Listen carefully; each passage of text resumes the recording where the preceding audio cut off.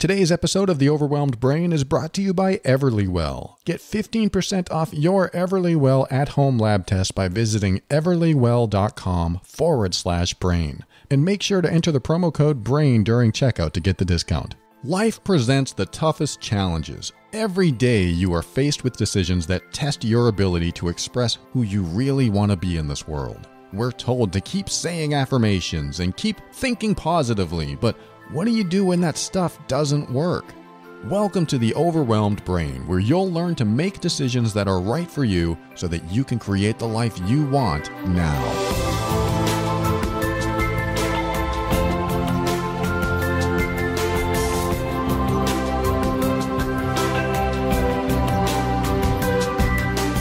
Hello, welcome to The Overwhelmed Brain. My name is Paul Coliani, and I'm here to help you increase your emotional intelligence so that you can avoid dysfunction, handle toxic situations with grace and ease, and show up as your authentic self. Everything I talk about on this show is my personal opinion and is meant for informational and educational purposes only. Always consult a medical or psychological professional before making any changes that could affect your physical or mental health. Kind of interesting email I'd like to read to you a few months back. It's something that maybe some of us deal with, perhaps at home, perhaps at work, and it's dealing with somebody who's, kind of smart and snarky and maybe condescending. It's like when you know someone that puts you down without really putting you down. It's when they say things to you or you're talking with them and you leave the conversation feeling bad in some way. Not necessarily emotionally abusive, but they have a way of putting you down and you end up feeling bad from the things they said because you perhaps feel small, inferior, less self-worth, less self-esteem. They say things in a way that they come out on top and you feel like you have been put in your place, so to speak. I mean, this does happen in emotionally abusive relationships where the other person will just find ways to manipulate and coerce you and make you feel bad about yourself. But these are the people that you might have a good relationship with otherwise, and maybe they're loving or kind and supportive in many ways, but they say things in a way that make you feel bad. I don't know how else to say it. They make you feel unhappy in some way or even rejected in some way. So I'm going to read you the email and it'll make more sense when I read it, but I'll make some comments on it because this person had a question on this very thing. This person I'll call Joan. Joan says, any thoughts or suggestions for someone, myself, who is married to a mental health professional is great with words, convincing, and makes you feel like you can never measure up. He says that he isn't saying that I never measure up, but in reality, that's how I feel. He'll tell me I'm a 99% great wife, but the 1% I lack is the emotional needs he has. If I give him my full attention and time, and I do nothing else but give him that time and attention for a while, he calms down, but I feel more controlled than loved or had my needs met. I struggle because we've been married a number of years and we've built a business together, so if I leave, there's nothing really for me because he makes the money. He's a mental health professional and knows all the right things to say to me to make me feel like I've done wrong without actually saying it. He's not one to show any feelings in public unless I say something in front of others he doesn't like. But then I get that look and I get a lecture later. I'm also not allowed to talk to anyone about anything between us. I do see a therapist and share with her. Sorry to ramble, there's a ton I could share that I have so many questions about. Okay, Joan, thank you for sharing that, and I think a lot of us can relate to that. I can relate to that in my own relationship, not to the extent you're talking about, but my girlfriend's very smart, and she will have arguments that put me in my place unless I'm really thinking on my feet. And I've learned to kind of navigate through these arguments so that I don't feel like I've completely lost. Not that I'm trying to win, but you don't want to feel completely unsupported, unloved. It's not exactly what happens in my arguments, but the arguments that we've had, and they're not that many, but every now and then something will come up and she will state her case in a way that sounds completely rational, logical, and right. And I'm stuck trying to get around her logic or get through her logic some way. And I don't like the feeling of it. It feels very defeating. And it takes a lot of brain energy to get into that space to have the kind of conversation that helps me navigate through that. So I'm telling you this in a way to hopefully help you understand that I relate to you. And like I said, I'm not relating to you at the level that you're at, but I understand what can happen because people can do that. People can come up with a way to explain something that puts you back on the defense, back in a space of, I don't necessarily know how to come back at you with something that makes sense or that you'll accept as a good reason, but I do know that what you're doing to me right now makes me feel bad. It feels like you're putting me in my place. And I also know at a deeper level that I'm right about this. And I'm not trying to put you down. I know I'm right about this. I just want to convey that message, but I can't because you come back at me with some argument or some logical thing that now I have to get disentangled from this logical puzzle that you put in front of me just to convey my message. And so, this sounds a little complex, and it can be, but I like to break things down. If I'm in a situation like this where my girlfriend or anyone comes at me with a lot of logical arguments, and I feel like you just can't hear me, you're not understanding what I'm saying, let me convey to you this message. And I convey that message, but instead of hearing it, they come back with something else that puts me on the defense again, or makes me feel bad or something like that. And again, it doesn't have to be someone that's doing it intentionally. It's just maybe the way they debate or argue, and that's that, so you have to work with it. So what can you do to work with it? One of the things that I do is I try to step out of both sides, because clearly what I'm saying isn't getting through, and what they're saying is hitting me the wrong way. So I like to step out of that conversation. Not that I leave the room, but I step out of the logic that's going on in the moment and try to come at it at a different angle. So one of the first things I like to do is realize that my message isn't getting through using the perspective, using the angle I'm using. So I'm going to say this another way. So that can be one way to redo the conversation. And you might even want to say that, look, I can't get through to you. You can't get through to me. Let's try to approach this another way. And hopefully if you have someone understanding, and in your case, Joan, since he's in the mental health field, he should have the ability to listen and really take in what you're saying and even convey back what you're saying as a mental health professional would. Hopefully that's the case. It doesn't always work that way because sometimes people aren't the same way they are at work as they are at home. Sometimes they don't treat their clients the same way they do their loved ones, so you have to deal with a different side of them. But it can be helpful if you have someone that says, okay, you're right, let's look at this a different way. You tell me what's going on inside of you, what your side is, and then I will come back with perhaps a different angle that you can understand. So that's just one thing you can do. It probably won't work, to tell you the truth, because when you believe you're right, you're still going to push that onto someone else. And let's just say that he really believes he's right no matter what, and he's just giving you some space to share something else only to come back at you with his whatever righteousness or belief that he knows he's right, and he's just going to tell you in a different way, but he's still not going to give you the opportunity to explain yourself in the way you want to explain yourself. So you take that first suggestion of stepping out of that current logic and creating a new logic puzzle, if you want to call it that, or new argument or new debate, and just give a different perspective. And one way to do that, one way to give a different perspective is to reference something in the other person's life that they can use as an analogy.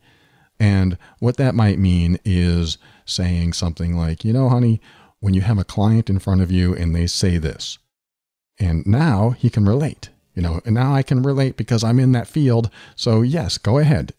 What else you got? Continue on with what you're saying. Okay. What would you say to that client when your client said this? Now, this helps him connect with you in an empathetic way because now he's experiencing it through his own brain. He is trying on your shoes, except he's actually wearing his own shoes and talking to you through his own experience. And the same can be had with him doing the same with you. If he wants to convey a message, he can use a reference in your life to convey his message. Honey, when you go to work and you talk to your boss and this and this and this, and he or she says this and you're unhappy about it, what do you do then? What do you feel then? What do you think then? Again, this may not work, but these are just ideas. These are just suggestions to help you break apart, get out of the current entangled mess of logic that you might already be in that you can't get past. So there's another suggestion. A third suggestion, and this is probably more important than the other two, is that you get the other person, in your case, Joan, you get your husband to repeat what you said, or at least acknowledge it in a way that you can tell he understands what you're saying. Because so many people are just waiting for you to finish so they can get their words out. And what you want to do is make sure that he absorbs what you're saying. And what that means is you listen to the other person, really take it in, and then say, so what you're saying is, and then you repeat it. Now, you need to get him to do that. And you might have to ask the question, did you understand what I said? And if he says, yes, I understand, and here's what I'm going to say, you have to back him up and say, okay, if you understood what I said, what did I say?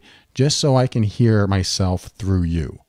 Just so I can understand your perspective of what I'm saying. And that will help him be empathetic to the point where he can speak as if he were you and convey to you what he's hearing. Because he may say something that doesn't make any sense. And you might go, whoa, that's not what I meant at all. Or that's not what I said at all. This is what I said. And there may be a misunderstanding that you could never get past. This may not be your challenge, Joan. I don't think it is. I think your challenge is a little deeper, but I'm just throwing these basic ideas out there first, just to make sure that you are applying things like this so that you can be heard and he can be heard. There needs to be a level of understanding on both sides, or at least seeking to understand, as the 7 Habits teaches us. Seek to understand before trying to be understood. Okay, so what you're saying is that when I say this, you get angry, and when you get angry and I respond to that anger, so on and so on. You relay all the details back to them so that they actually feel that you've listened. You may not agree, but at least you've listened. So now let's go into the little bit deeper part of this, is what I think might be really happening here is that he doesn't want to be wrong. And being wrong, it might be a reflection of his character. It might be a reflection of his intelligence. He might have trouble with his self-worth and self-esteem. I'm not trying to put him down. Maybe he's not that at all. And he probably has more PhDs and degrees than I do. But, I'm the emotional intelligence guy. I've been studying this for a long time. And if he really believes he's right, there has to be a mix of loving someone while conveying the message. And I'm worried that he might not be doing that. Meaning I'm worried that he might be trying to make himself right with you without love. Not saying he doesn't love you. I'm just saying when you have love in the mix, you convey a message to someone that includes the feeling of, I support you. I think you're smart. I think you're beautiful. It doesn't have to be these specific things. I think you're worthy. You're important to me. And here's my perspective. Most arguments don't go that way. I know that. But there's a difference between saying, look, here's the problem. You are doing this wrong. You have a challenge with this. You can't do this right. You have problems here. You have problems there. You did this with your sister. You did this with your brother. You did this with your mother. If all of these accusations are coming at you, all this finger pointing, if that's happening with you, and there's not the foundation of love in there somewhere, then it's a little bit more mean-spirited. I'm not saying he's trying to be mean, and, we all do this. We all want to be right in our arguments. At least, when we really want to convey information that we know we're right about, we want to get that message across, and we all get caught up in the moment, and we all get heated. Or, most of us, I'm not speaking for everyone, but I think a lot of us can get really energized, really charged, and we convey information in a way that doesn't sound loving. And I get that. I mean, we're all capable of doing that. But the reason I'm telling you this is because I want you to be aware and stay observant about how he's making you feel. And stay focused on that. How is he making me feel right now? And in fact, figure out the moment he makes you feel bad. So what that means is when he says something, when you're in this argument or debate or whatever it is, and something comes out and suddenly you feel bad, I want you to identify the feeling. You have to identify the feeling or the emotion. What is the emotion? The emotion might be, I feel disrespected. I feel devalued. I feel untrusted. I feel unloved. There might be several emotions in there or one big one. And you just have to identify it and take a mental note of it. And the reason you want to do that is because you want to be able to bring that up as part of the conversation, in the sense that you can say, when we have these conversations, I'm not sure what happens, but at the end of the conversation, I feel, and then you say the emotion. And so what this does, again, takes you out of the logic puzzle of the conversation or the argument and puts you in the space of the end result of how you're walking away. Because someone who has a loving energy towards you is going to feel concerned about that at some deep level. They may not in the moment, but if they love you, if they really care about you, eventually they're going to realize, gee, I don't want her to feel that way. I don't want her to feel like I disrespect her. And hopefully after the argument energy has dissipated, he will come along and say, look, I don't want to make you feel disrespected. I'm not trying to do that at all. I'm sorry if that's how it came across. I don't want you to feel small. I don't want you to feel inferior. That's not my goal. I just feel like I needed to convey this because I knew I was right about it. I'm not saying that's exactly the best thing you could say, but at least he's acknowledging and wants you to understand that he still loves you and he doesn't want you to feel bad. And that would be a good thing. So even if he still thinks he's right, for him to come back and say, look, I never wanted you to feel that way. That's not my goal. I just wanted to convey that I believe this is right and this is why. Because at least if you hear that, then you'll realize that the bigger picture still exists. The bigger picture of love and emotional connection and commitment is still there, so that you don't lose the foundation of what you have. Because what I'm worried about, and this is kind of where I'm leading with this a little bit, is that he might have some narcissistic tendencies. And I'm just throwing it out there. I'm not diagnosing here, and I could be completely wrong. Because, some people want to be right, and it hurts them in some way that they're not right. But if he has a narcissistic tendency, because he went to college, because he achieved a lot of things that no matter what, his mind is closed to new ideas and new thoughts, and that he believes he knows everything, that's a narcissistic tendency, then you have less of a chance of being able to convey information to him and be heard. And this is why I gave you the other suggestions, is that it's important that you find out if he understands you. And he does that by repeating what you said and really absorbing it. I mean, he has to be in a space of, so what you're saying is that when I do this, you get angry, and when you do that, I say this, and that makes you upset. I mean, that is the gears turning. You want those gears to turn. You want to see him thinking about it. He may still want to be right, and that's fine, but you at least want to see him thinking about it. If he doesn't go, oh, no, I don't want to, that's ridiculous. I'm not even going to address that. Then those are the narcissistic tendencies that might be inside somewhere. Tendency doesn't mean narcissism. Tendency just means there are behaviors that he might be doing that might be a little narcissistic. I'm not saying you should tell him that. I'm just saying that it's good to be aware of that, because if that's the case, that's when the ego gets involved. If he's got that big ego and he doesn't want it crushed, we go right back to don't hurt my self-worth, don't hurt my self-esteem, don't insult my intelligence because I'll feel stupid, I'll feel inferior. And I'm deathly afraid to go there. That happens a lot, especially when there is narcissism involved, is that it usually represents a very, very low self-worth and self-esteem and a lot of fear that if they're exposed, it can be crushing, it can be devastating, and they don't know how to handle it. So they keep themselves way up, always trying to look right, always looking smart, always looking superior, and allowing nobody to bring them down. Which is why it's important for you to connect at the emotional level again, because you can't win logical arguments with anyone that displays those kind of tendencies. You can't, because they're good at it. They already know how to talk circles around you. So what you need to do is reconnect with your own emotions. Where am I? What do I feel? And then convey what you feel, and then say the following. And if you've been listening a while, you've heard me say this before. Do you know that when you say that to me, it makes me feel X? Fill in the blank. It makes me feel disrespected. And if he says, well, that's not my intention. That's not what I mean. You're just taking it wrong. Whatever he says, you say, I understand, but do you know that you're doing that? Do you know that when you say that I feel disrespected?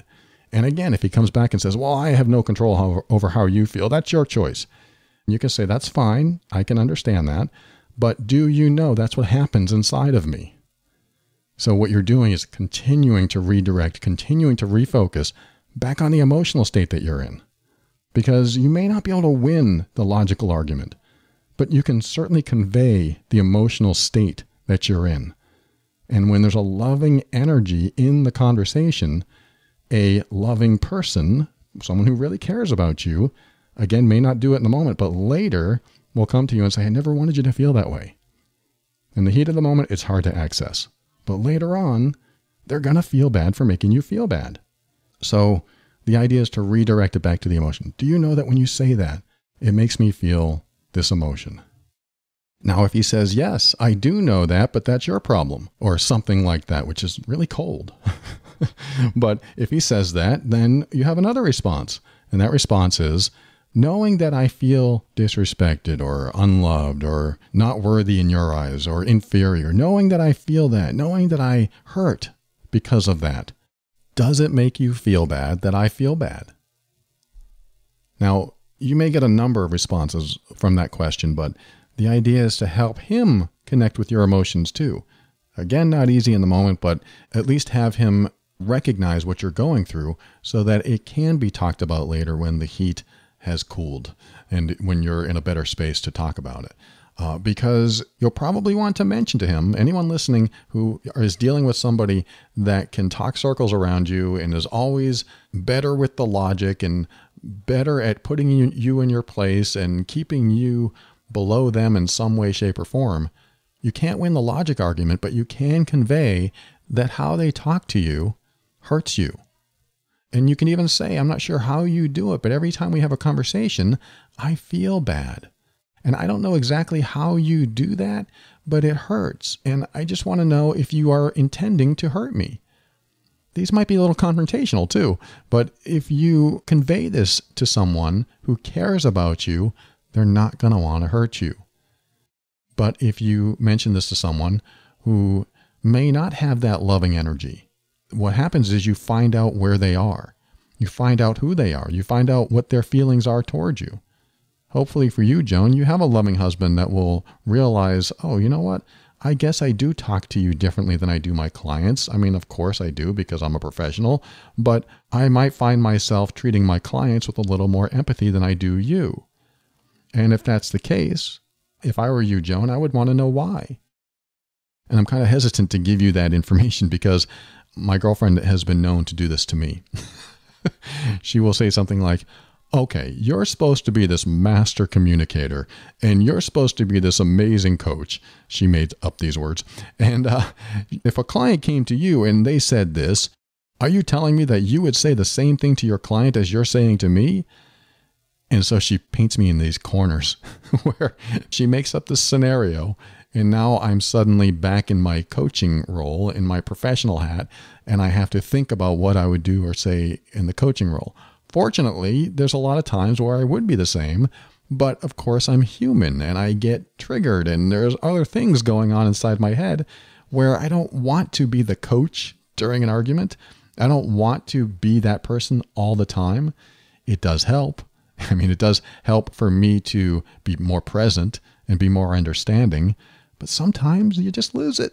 Sometimes you're just upset and you want to get it out because it's a buildup of emotional energy inside of you. I want you to be okay with that sometimes. Hopefully you're in a relationship where you can just lose it every now and then. I don't mean yell and scream and throw things. I just mean it's okay to convey what's going on inside of you. In fact, I released a lot of pent-up energy to my girlfriend a long time ago when she felt very assertive or aggressive toward me. I felt a lot of finger pointing. I felt a lot of forward aggression toward me. And I finally just, instead of arguing, I just said, look, back off. You just need to back off because I'm feeling very intimidated. I'm feeling very bullied. You need to back off. And that was my stance. And I wasn't going to take anything less than that. If she had pushed me further, I would have just walked out the door and said, I got to get away from you. You're just too aggressive. Sometimes that needs to happen. I mean, they need to be aware that they are being intimidating or bullying. I'm not saying my girlfriend's a bully or intimidating, but there are times where someone wants to be so in your face that you really need to stand up and go into survival mode, go into that fight or flight and push someone back verbally and say, you've gone too far. You're pushing me beyond my limits. I don't feel comfortable with this because you're not being very nice, or you're not giving me a chance to explain, or you're not listening. I feel unheard. And this is my last suggestion for you, Joan, is you need to be clear that you are being heard. And I said this earlier about, making sure that he says, okay, so what you're saying is this. And then he repeats what you said. If he can repeat what you said, then at least he's making an effort to understand. But if he doesn't do that, it's vital that you convey that you feel like you're not being heard. Now, he may say the same thing. If he's a good arguer or a bad arguer, he's going to say, well, I feel like I'm not being heard. That's another narcissistic tendency. I hate to say, I'm not saying he's a narcissist, but a lot of narcissists will do that, or at least manipulators, and he may not have those intentions, but it's good to be aware that those behaviors could be prevalent in him, where you say, well, I feel like I'm not being heard. He'll argue back the same thing, redirecting it back on you. All those redirects back on you keep pushing you down, keep taking away your power. And that's what you need to be aware of. That's why I said you need to be aware of the emotion that comes up in you so you can use that emotion as a way to convey what's happening inside of you so that maybe he'll be a little bit more sensitive when you have the next conversation or next argument. You want him to understand the feelings that you have so that you can access his loving, caring, and compassion. Hopefully he has those three.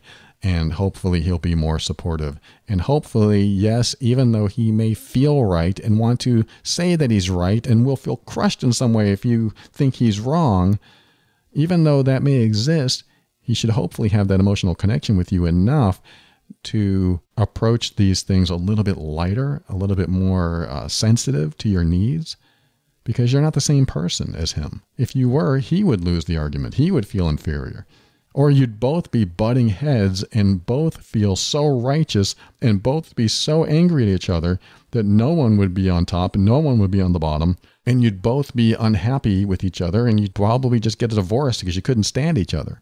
And I'm saying that because when he is conveying information to you and you're conveying information to him and you take into account that you're not the same people, you can say that to him too. We're not the same person. We don't argue the same. I have emotions that get affected and you need to know about them. And then you can follow it up and say, just like I won't bring up some sensitive topic for him. You know what I'm saying? It's like bringing up the analogy that makes sense to him. Like if he went through some sensitive thing that he doesn't want to talk about, like, you know what? I never bring that up because I know it's sensitive to you. So the way that you're talking to me, knowing that it's sensitive to me, could you please take that into account? Could you please talk to me a little bit slower, a little bit more methodical? Could we please interact instead of you just talking down to me, pointing your finger, and making me feel less than worthy? By you conveying your emotional state, it gives him an opportunity to understand how he's doing that. he may not take responsibility for it, and that might be a problem because you want someone who at least feels bad for making you feel bad. But it's important that you convey that. When we have these conversations, I always feel bad. And you always say I don't measure up. That doesn't make me feel loved. And just see what he says. It doesn't make me feel loved. And then if he says, well, honey, of course I love you. Well, if you love me, please know that when you say that, it makes me feel unloved. And then you'll find out where he is inside. And you'll find out how he's going to treat you from that point on. And hopefully he'll be honest. And let me just close with this, Joan. You said that you need to give him your full attention and time. That tells me that he's probably very needy and probably insecure inside of him. And so he might need some help to get through that. I'm not saying you should be the one to help him, but I went through that when I was younger. I felt very insecure, very clingy, very needy. I needed my girlfriend's time, and I needed all of her time. If she went out with family or friends, I felt left out. And I got jealous, and I missed her, and I wanted her back. And it was very unhealthy. It was a very unhealthy place. And I would probably even make her feel guilty for doing those things in subtle ways. And so these are dysfunctions that he may need to work with inside of him. Hopefully he has some tools to work with insecurity and dependencies and lack of self-worth and lack of self-esteem. But it's hard to be your own therapist. It really is. So maybe he needs to talk to someone about that. I don't know how you'd convey that, especially if he's at all narcissist and he thinks, what are you talking about? There's nothing wrong with me. Hopefully he'll understand that these are unhealthy dependencies. And maybe that's something you need to convey eventually, is that, what? It's unhealthy for me to not be able to go out with my friends. And it's unhealthy for you to get upset if I don't spend all my time and attention on you. It's unhealthy. And he may say, well, of course I want to spend all my time and attention on you, with you, because I love you. And again, you'll get into some logic argument that makes you feel small or makes you feel unimportant or insignificant. And he'll be in his righteousness trying to make you understand that unhealthy behavior is healthy. So it might be important, and this is really my last suggestion, it might be really important for you to note the particular behaviors that he does, not necessarily during the arguments, but note the behaviors that seem to be a little dysfunctional, like him wanting all the time and attention from you. That seems like a dysfunction. Look that up, read about it. My husband never leaves me alone, or my husband always wants me to spend time with him. And I don't know if this is true, but maybe he gets jealous when I'm out with my friends, or maybe he gets upset when I'm not spending enough time with him. Read about this stuff, find out what you can so that when you have a conversation, you can bring it up saying, you make me feel bad because you say I'm not spending enough time with you. But in relationships, we're supposed to have our own time and spend time together.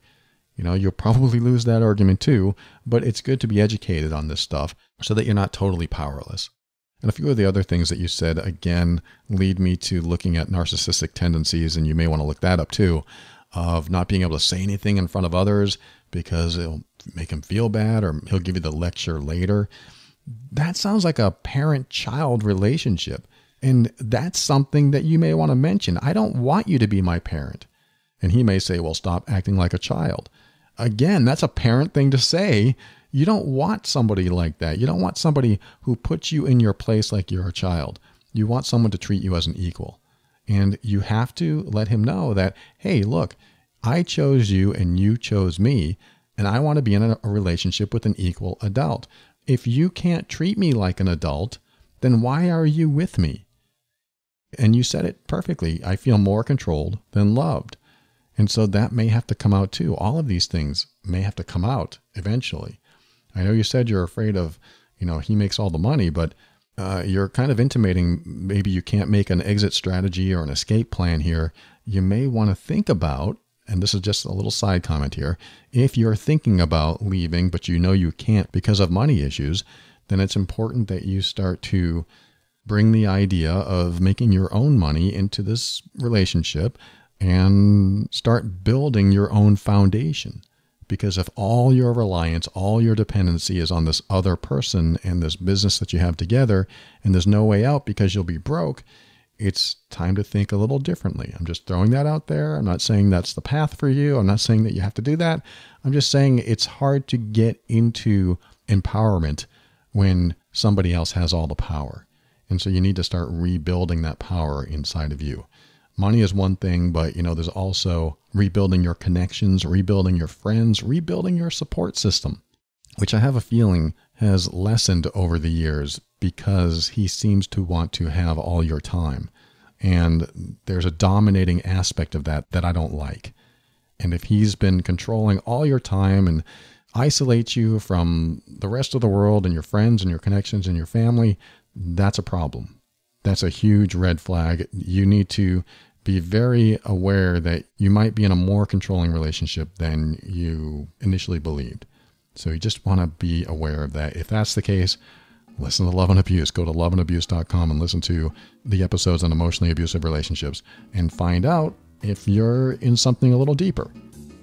This is all I have for you today, Joan. Thank you so much for writing. There's a lot more to talk about.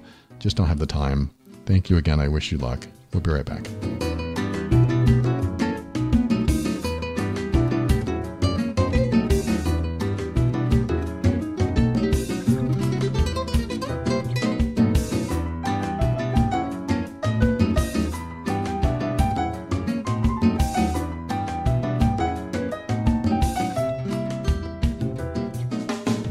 All right, a few weeks ago, I got my Everlywell home lab test. It was the heart health test, and I said I was going to go through with it and see what results I get, just because I haven't had, my blood checked for some of these things ever. If you don't know what Everlywell is, it's the amazing at-home wellness test that helps you better understand your health.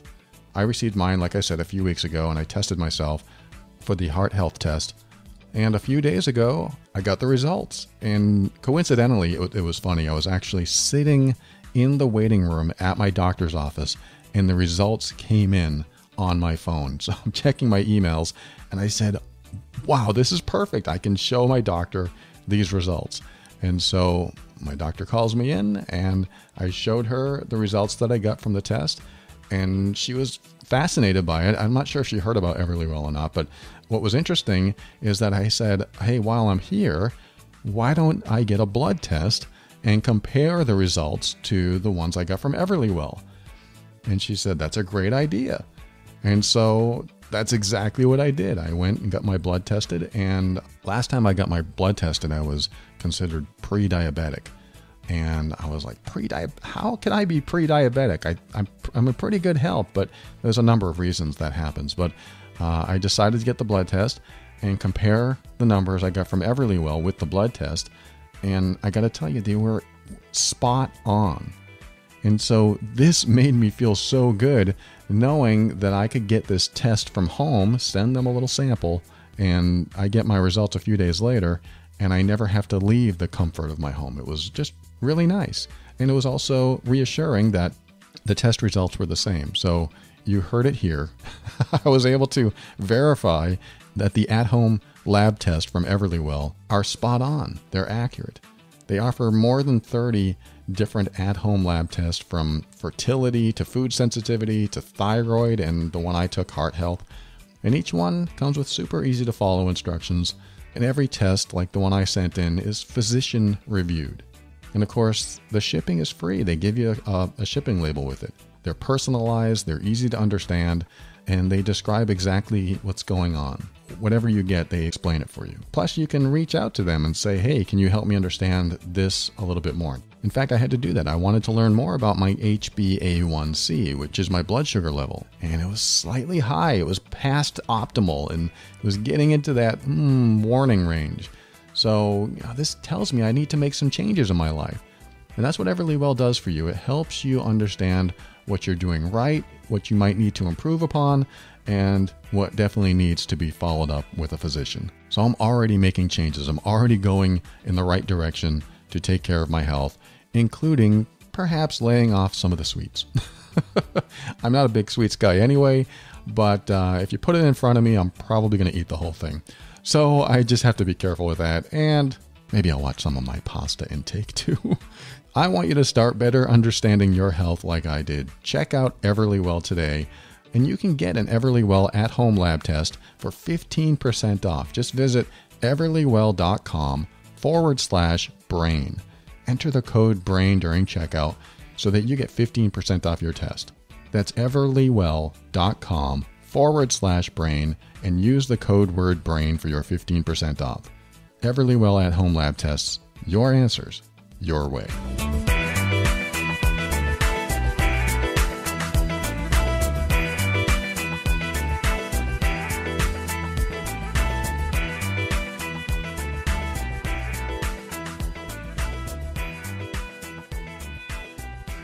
Welcome back. I just want to say one last thing about someone who believes they have all the answers. I think it's okay if you believe that. My only warning to you is if you believe that's true, if you think you have all the answers, is to look at your results and realize that when those around you are unhappy or upset in some way, that you play a role in that upset. You may know you're right, but when you can't open your mind to the fact that someone else's emotional state is affected by your presence, and you believe they need to be fixed, and it's all their responsibility, then you're not taking responsibility for your role in the relationship. And on top of that, you're proudly showing your ignorance in how relating to people even works. So I'm only talking to those that believe they know it all and think everyone else is the problem. That's showing ignorance in how relating to people even works. And let me put that simply, because you're in someone else's life, you affect their emotional state, good or bad, right or wrong. And even though you may believe you are 100% right, don't forget to communicate that in a way that shows love for the other person. Now, this is when you have two functional, emotionally healthy people that want to make things work, and not when one or both of you is deceiving or lying or trying to hurt the other. In relationships like that, the typical relationship rules go out the window. They don't apply when both aren't following the guidelines to create a healthy relationship. And if you want to know the guidelines, go to theoverwhelmedbrain.com and look up the episode called 10 Ways, or something like this, 10 Ways to Stop Your Relationship from Slipping into Dysfunction. And also listen to every episode of Love and Abuse, my other podcast. Relationships take inner growth, empathy, sympathy, supporting and nurturing, and reciprocation. They're complex and they're also rewarding. They're painful and also pleasurable. They represent a giant portion of the human experience because you always learn about yourself when someone else is in your life. We just have to be careful of those who only think about themselves when someone else is in their life. Those are the people that don't seem to care who they hurt. All they care about is that they get what they want. And when you're around someone who only wants what they want and doesn't care enough to see that you are hurting because of it, or they don't seem to mind drowning you in their consistent verbal pummeling, then you have to seriously consider what the rest of your life looks like if you don't take a stand or make a change. You're not here to submit to people or be their children. You have parents for that, and even that relationship has a finite period of time where you stop being treated like a child. You're an adult who wants to be treated fairly by another adult. Sure, you can have fun like a child, but unless you're being awful, you should not be reprimanded for doing the best you can. Unless you aren't trying. Then you may need to be treated like an unruly, rebellious child because perhaps you're being selfish. I think we all need to try. We need to keep working on our relationships and keep working on ourselves. And that's really how we work on a relationship. You work on yourself to work on the relationship because you need to bring the best version of you into that relationship. And then when someone we love feels hurt or they're in stress or they're going through something, we have to realize that we affect their mood, we affect their emotions. And even though we may not be responsible for it, what we do and say can go a long way. Like I had somebody comment in the Facebook group, if you're not familiar with it. It's the Overwhelmed Brain Empowerment Group in Facebook. Feel free to join. You got to be 18 or over. But they posted a comment about dealing with a relative that made them so angry and was lying, and the relative was just being mean. and they weren't sure how to deal with this relative. They were being nice, and then suddenly this person comes back and is really just awful. And so I knew from the context from what else she said that if she came back with an emotionally triggered response, that it would probably ignite this relative even further and continue to hurt feelings. And I didn't want it to go in that direction. I prefer closure. And sometimes to get closure, yes, you can honor yourself and say, how dare you treat me that way? I'm not going to allow that. You can do it that way. Or you can go the complete opposite way and say, you know what? I love you, and I don't know what happened, and I'm not sure how we got so off track, but I just wanted to let you know whatever I said or did, I am sorry. And I would love to have us back to where we can talk again and connect again. But I just wanted to let you know that. And then walk away. Don't expect them to forgive you. Don't expect them to say, well, I'm sorry too. Just put the ball in their court. And I love doing that. Just making closure in my life, putting the ball in their court so that I've done my part. And some people don't like that. Some people say, well, I'm not wrong and I'm not sorry. And I ask, well, how long do you want to prolong this? And how long are you going to carry it around as this negativity in your body, in your heart? Because if you want to continue carrying it around, absolutely, by all means, continue avoiding that closure in any way possible. And, think about all the things that you want to say to them or do to them and how you can't wait to get back at them. You can absolutely do that. I won't take that away from you. I just prefer closure. I just prefer saying, you know what? I don't know where it went wrong, but I'm sorry. And I love you, and I would love to have our relationship back to the way it was, or even better than it was. I just know that I don't want to argue or fight, and I take responsibility for whatever I did and whatever I said. Even when I know I didn't do anything wrong, I'd rather just go that route just to show that I'm ready to rebuild the bridge. So maybe that'll help you too, depending on what's going on in your life. Thank you so much for joining me today. We'll be right back. I'll say some goodbyes and my thank yous and my final words after this.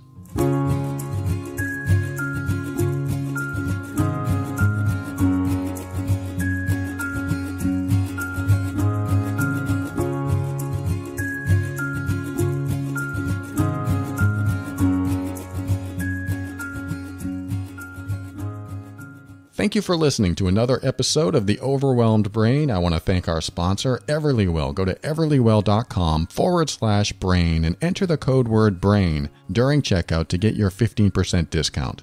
I also want to thank Brad. Brad surprised me with a generous donation, and I was surprised because we've been going back and forth, and he helped me out with the Safe Empowerment System for Social Anxiety. And he wanted to show his appreciation, and he just sent me a generous donation. So thank you, Brad. I am touched. Thanks again, Brad. And I also want to thank I Am Avanti for their iTunes review. I Am Avanti said, I loved how he asked amazing questions to which we never think of any answers. We only keep being afraid of those questions. What I Am Avanti is saying is that there's episodes where I talk about asking yourself questions. And one of those questions might be, well, why is that a problem? Or how is that a problem? Or what specifically is causing that problem? And just keep asking yourself questions like that. It's a pretty good technique that instead of just giving you a suggestion on what to do, like some of that was in today's episode, I actually help you access the resources inside you so that you can figure out what to do for yourself. And I Am Avanti loves that. So there are episodes where I help you ask questions of yourself. And I think those are more effective than most of my episodes. So you'll hear some more of those coming up. Thank you, I Am Avanti. Thanks for your review. And of course, I'd like to thank all the supporters of The Overwhelmed Brain over at patron.theoverwhelmedbrain.com. Those are people that give either a single donation or are part of the monthly membership site over there, where they get all kinds of private episodes and workbooks and videos. In fact, I just created a 20-minute video. If you're in the Patron program and you haven't seen it, go to the episodes link and you'll see the 20-minute video I created in there regarding why you aren't getting the results you want. And I think it's pretty interesting. You'll probably like it. So check it out at patron.theoverwhelmedbrain.com. And all Patron members, there's an update to the website coming up soon because it's getting a little antiquated and it's a little challenging to find things in there. So I'm going to work on that, get it updated, and continuing to put content on that site for all patron members. And thank you so much, anyone that's donated or has become a patron member. I appreciate you. And if you find value in this show and you want to give back, go to patron.theoverwhelmedbrain.com. And like I said earlier with Brad, he helped me with the safe empowerment system, and that's over at quietbegins.com. I created that system for social anxiety, and it has evolved into anybody with any anxiety. And it's a really powerful subliminal system to help you through your anxiety moments. I mean, like in real time. So if you're starting to experience anxiety, you play one of these 3 to 7 minute audios and it walks you through it. Plus there's like master classes in there too, where I get experts to share their advice on working through anxiety, defeating anxiety, getting through it, and having a much better life without it. That's over at quietbegins.com. It's called the Safe Empowerment System. Hope you get a chance to take a look. And finally, I'd like to thank Kevin MacLeod of Incompetech.com for some of the music transitions in The Overwhelmed Brain. And in conclusion, I'd like to say that there are some people that you are going to meet in your life or that you know in your life that you simply will not be able to get through to. You simply will never, ever be able to make happy. You simply will never be able to have a healthy conversation with. And when you run across those people, there has to be a level of acceptance in you that the relationship that you have will never, ever go any farther than it has. And some people might say there's always a chance, there's always a possibility that the relationship can improve or that they can change and see the error of their ways, or I can change and see the error of my ways. There's always a chance. And I say, yes, of course. But I like to ask, how long am I going to go through the strife and the tension and the stress until I finally say, you know what, there's nothing I can do. Nothing. There's nothing I can do to change this relationship. There's nothing I can do to change them. And I'm pretty staunch on my beliefs and my values. There's nothing I can do. So I'm going to accept that this relationship will never get any better. Ever. And if they start showing up in a way that I don't appreciate, I have to accept that that's how they show up. And if I don't like it, then I should just ignore it or get away. But I shouldn't continue complaining about it. I shouldn't continue looking at their behavior and hoping they change and just accept it. I think I said this a couple episodes ago, but it's worth repeating here because it's important to understand that some people will never change. Some relationships will never change. And when you get that through your head and you come to an acceptance that this will never change or they will never change, then what you do is let go of all the methods of control that you tried to implement, all the ways that you tried to change it. And when that's not in the picture, you might be surprised that the relationship changes all by itself. Because people sometimes need a chance to figure it out on their own instead of being told what to do. People can do this. I mean, you can empower people to do this by trying to stay out of their way. And some people get it and some people don't. That's true. Some people need guidance and advice. But some people, when they get guidance or advice, they rebel. They show the opposite of the advice or the guidance or the techniques or the steps that you want them to take. They'll do the opposite or they'll ignore it because they don't like being told what to do. But when you give someone enough space to at least try to figure it out on their own, if there's any type of moral compass or moral center in there, if there's any type of empathetic connection, if there's any type of heart in there, they're going to realize that it's a lot easier to get along with people and love people and be kind to people than it is to be mean to them. But what ends up happening is at one point in their life, they're rebellious or unruly or just hard to be around, and the rest of us get triggered, so we yell back or we argue. Then the other person starts to realize this is how life is, and that's how life goes from that point on.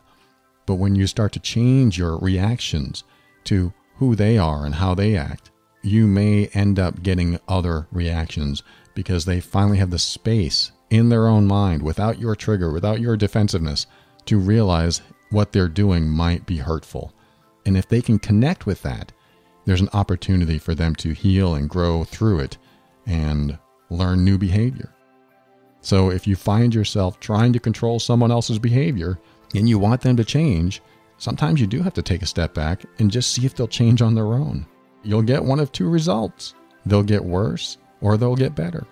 But if you're trying to control and trying to change and you never see the changes, then what you're doing is probably pointless. This is when you maybe need to take a step back and see what happens. And if you have a hard time doing that, just keep an open mind. That will help you step into your power.